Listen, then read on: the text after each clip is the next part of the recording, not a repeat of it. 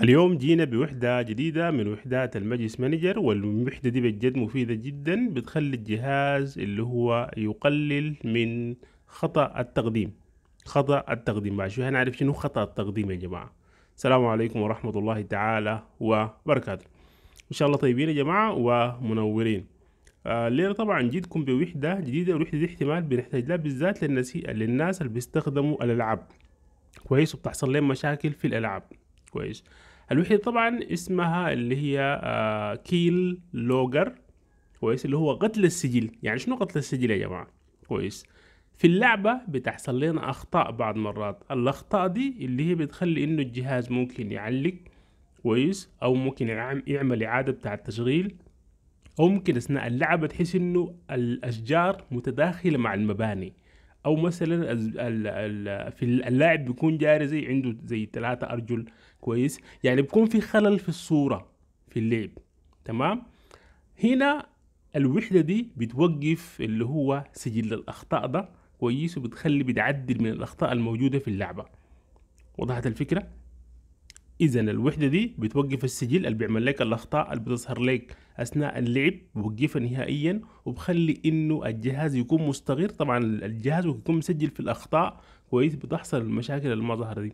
هو بوقف السجل نهائيا، الوحده بتوقف السجل نهائيا، والاخطاء اللي في اللعبه شبه تكون معدومه. يعني بعض مرات ممكن تحصل، لكن بشبه بتكون معدومه، يعني بتكون ما ظاهره او ما فيش اصلا. يعني بيعدل في اللعبه كويس، وانه الاخطاء دي تكون ما موجوده اللي بتحصل لك اثناء اللعب. بتحس انه بعض مرات زي في يعني الصوره ما واضحه، في حاجه مثلا في خلل في اللعبه معين بيحصل لك. بعض مرات انه الجهاز بيضطر انه يعمل اعاده تشغيل كتير كويس. طبعا ده ما معناه انها ما هتحصل كله، لكن هو بيقول لك لاقل شيء، يعني بتكون قليله جدا.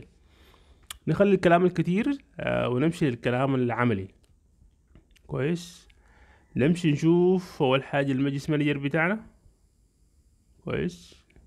تمام. آه ندخل هنا في الماجيس مانجر.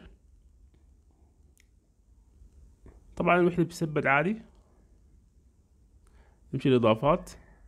طبعا يا جماعة عندي لها الوحدة كيل لوجر أو لوجا حسب النطق طبعا كويس. طبعا يا جماعة الوحدة دي اللي هو الزول الصانعة اللي هو فيتنامي، مصنوعة من شخص فيتنامي. وبجد يعني الوحدة دي بتخلي تأثر في الجهاز يعني كويس، ما بتخلي لك صاروخ زي ما بيقولوا الجماعة، لكن بتعدل فوقه بجد يعني كويس. قلنا بتقلل من الاخطاء اللي بتحصل في الالعاب بالذات، انه تحس انه المباني داخله بعض، الاشجار داخله كده، اللاعب بيجري بعض مرات فوقه مشاكل في اللعب كويس. دي كلها بتحاول تحل عليك اللعبه، لانه يتوقف السجل بتاع الاخطاء. طبعا يا جماعه سجل الاخطاء بنحتاج له في شنو كويس؟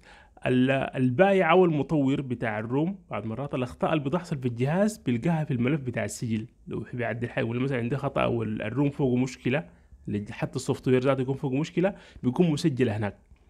هنا ده بعطله نهائيا، وبخلي الجهاز اكثر استقرارا، وبقلل السخونه بتاعت الجهاز. يعني الجهاز بشنو بيبقى ما يسخن كويس، ما كله لكن السخانه بتاعته بتقل، لانه الجهاز بيكون مستقر. تمام. اللي هي دي الوحده بتاعتي الظاهر عندي في الشاشه. طبعا طريقه التثبيت كالعادي. طبعا الرابط بتاع الفيديو بتاع الوحده هيكون اسفل الفيديو. نمشي نشوف الوحده بتاعتنا كويس، اللي هي طبعا عندي هنا ظاهر عندي هنا في الشاشه ريموف لوجر دي. طبعا هتضغط عليها وهتعمل فتح، ثبتت معك، تعمل إعادة بتاعة تشغيل. تمام. طبعا أنا أصلا عملت لها ومثبتها، يعني أصلا قاعدة عندي هنا، يعني ما بحتاج تاني من جديد. انت بعد ما تثبتها هتعمل إعادة بتاعة تشغيل كويس، وتشتغل معاك الوحدة إن شاء الله من غير أي مشاكل.